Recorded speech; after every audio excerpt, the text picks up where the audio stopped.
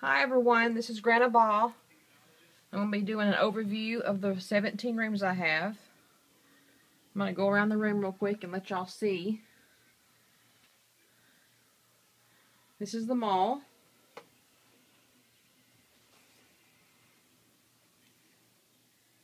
Six stores.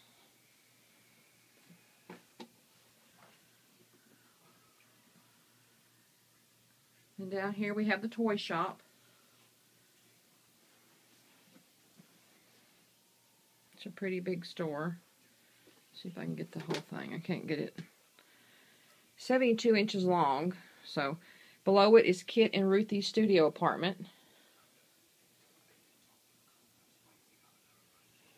Going around the room, we have Simone's studio, like college apartment.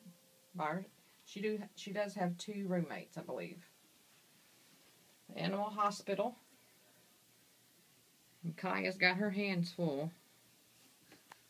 Up above is Rebecca's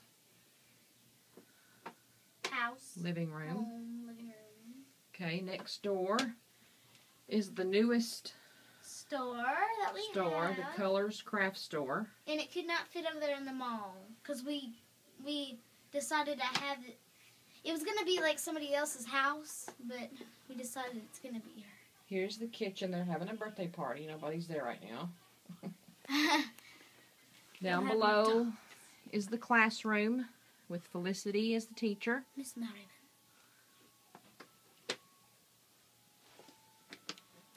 Back over this way is McKenna's room with her loft bed. How tall is it, Mom? I can't remember. Her room is like 36 inches high. Yeah, I think that's it. Then we have the day bedroom where Sage lives. Sage and Kanani. And Kanani live. And then here's Julie's room. Makes her.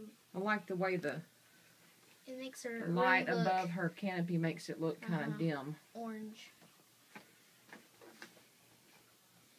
So, this is the entire room. I do have the tree house on top of Julie's room. I'm going to do like a review on that. And then above McKenna's room is the picnic area with the hot air balloon and the horse. Back around this way. When we're not using the dolls, we're going to be putting them up there on their stands.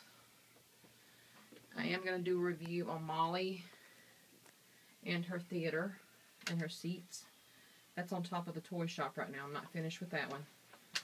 And then we also have the beach scene, which is not complete either. I'll be doing a review on that one. Alright, and then up above Rebecca is Molly's area, which needs a little bit of work. And Addie's area. So, that is the whole room. As you can see on the back of the walls, the princess stuff. This was my daughter Emma's room when she was born. And then we changed it to the princess, and now she's in a different room because her brother and sister has both moved out. They're quite a bit older than her. So, anyway, this is our doll room. My husband built the boxes and put the lights in for us. I appreciate that very much. So, alright, let me know what you think, and if you want to review on anything, just comment below. And thanks for watching. Bye.